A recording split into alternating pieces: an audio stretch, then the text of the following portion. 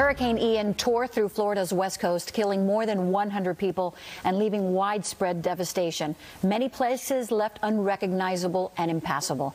The long road to recovery is just beginning. Joining me now is Congressman Mario Diaz-Balart, who represents Florida's current 25th district, which is a part of that area that's now devastated after Hurricane Ian. Welcome back to Impact, Congressman. Thank you, Jackie. Thank you so much. So you had an opportunity to tour the area recently. Can you describe to us what you saw? Yeah, Jackie, I've been there in person. I've also flown over it with the Coast Guard. It is dramatic. There are some areas that look like the worst parts after Hurricane Andrew, like Country Walk, except that it's not just wind, it's also water, it's flooding. And so I fear that we're going to continue to see that death toll continue to rise because there are folks that I think may be still in homes that are totally devastated, that are rubble, or that in many cases may have washed away. Yeah, it is horrific. They're still going door to door and looking for victims. Yeah, and you see the heroism, right? I mean, these horrible moments also bring people together. You know, there's an army of linemen and women trying to reestablish power. There are not-for-profit organizations, religious groups, individuals. Look, the Consul General of Israel, for example, on his own, actually went and sent aid. You know, this is not to get publicity. This is the kind of thing that you're seeing, and we see that all over the place. But again, the suffering is intense. Well, people are still wanting food and water. Gas is scarce, as we've seen on so many occasions. And you have said that you are going to ensure that the federal resources continue to help those in need. How are you going to do that? Yeah. Well, again, first, we're trying to do what we can on the ground. You know, the city of Hialeah, everybody's mobilizing. Folks that were not hit is mobilizing to help. But I think there's going to be the need for maybe at least one, maybe two, what we call supplemental appropriation bills to help in the cost of rebuilding, of helping people that are going through this.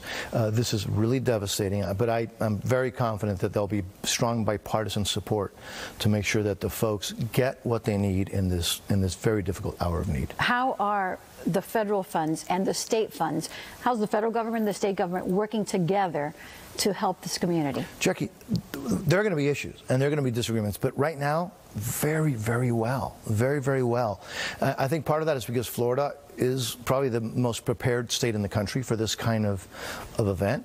I think the governor has shown great leadership. You know, he's very focused. He's a no-nonsense focused individual. That's very, very helpful. And then the fact that, you know, the entire congressional delegation, the area that it's affected, that is affected, and others have been very engaged in it. You know, I called the Postmaster General at night on his cell phone because we had an issue with an area that I represent that got hit.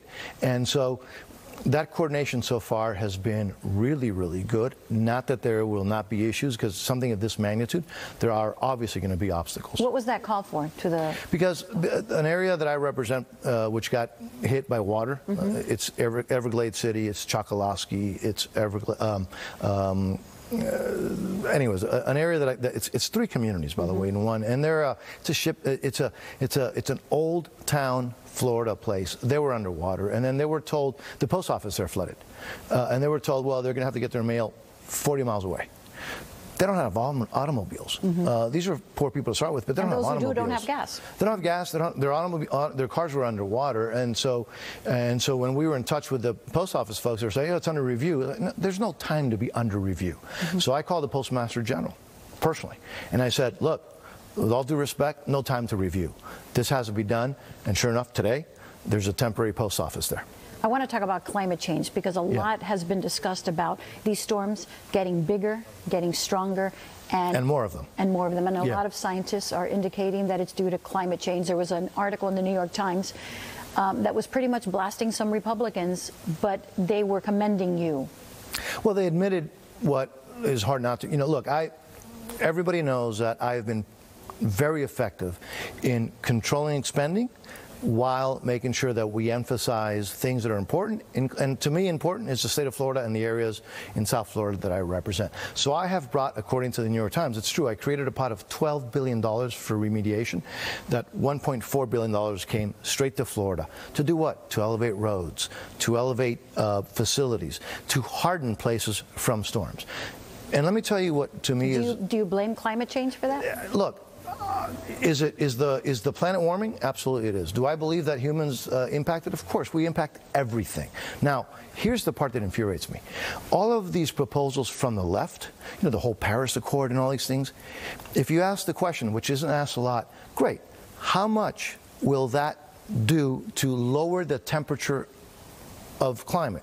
The answer is absolutely zero to, I mean, nothing, negligible, over 50 years, assuming that China goes along, which they're not, assuming that India goes along, which they're not. So this is like feel-good, but wasted money. What I think we should be doing is what works for a fraction of the cost.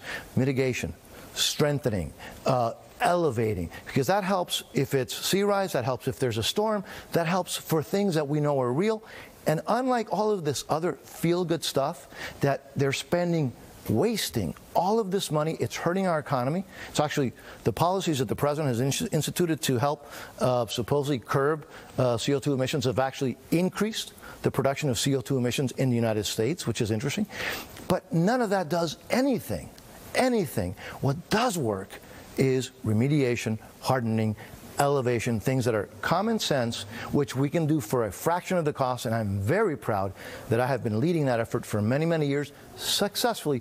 Again, even the New York Times has not exactly a beacon of right-wing conservatism, right, has had to admit that I have gotten a lot done in that way. I want to quickly address the immigration situation now in this country, because you have said that there's a crisis at the southern border and that the Biden administration needs to reverse their open border policy. Yes. Those are your words. Correct.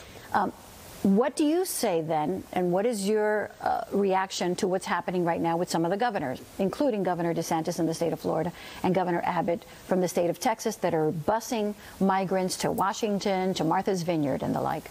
No, it's, you know, I think that what that exposes the deep hypocrisy. You have places that call themselves sanctuary cities, communities. Martha's Village is one of those, who said, you know, we welcome all immigrants, we want open borders.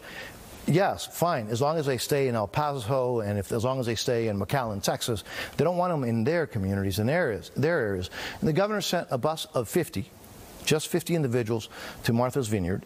And what happened? All hell broke loose. Then they don't want them, right? They said there are no jobs, there's no resources. One of the wealthiest places in the planet, where if you look at their local newspaper, there are a ton of jobs available. So you see, but this is, yeah, open borders for other places, not for them. And so the sad part is, I think it was to do that? Yeah, to highlight the hypocrisy and the importance of having somebody, this administration, focus on the tragedy that's taking place in the southern border. Why is it a tragedy? Because girls and women are being raped and sexually abused at levels that we have never seen historically. Fentanyl is coming in at levels that, you know, and killing Americans in levels that we haven't seen. It's a violation of the rule of law. It's a humanitarian crisis. And, Jackie, those that logic would dictate probably have the best shot at having real cases of asylum, their cases are not being reviewed because it is such a broken system. It is broken for our national security interests. It is broken for our economic interests. It is broken for those folks that try to come to the United States who are being abused and who make the decision now.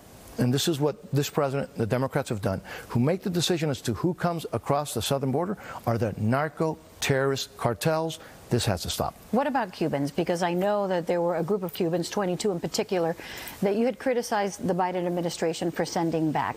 Isn't that a double standard? There's a group of Cubans that were able to grab a boat and come over. And here's my fear, that we've seen this in the past when there was in 2003, I believe, Jackie, there was some Cubans that took a boat and they were able to, basically they stole it from the regime. They came over here, the U.S. sent them back, and they were executed. That was 2000. They were literally shot and executed with no real trials. And my fear is, again, that that's going to happen again. Those who have the most legitimate potential claims are not being looked at. This is a great case of that because of the travesty that's occurring on the southern border. It has to stop. It's in nobody's best interest. The only people that are benefiting are the narco cartels. We're going to have to leave it there. Congressman, as always, thank you so much for joining us. Always a pleasure. Thank you.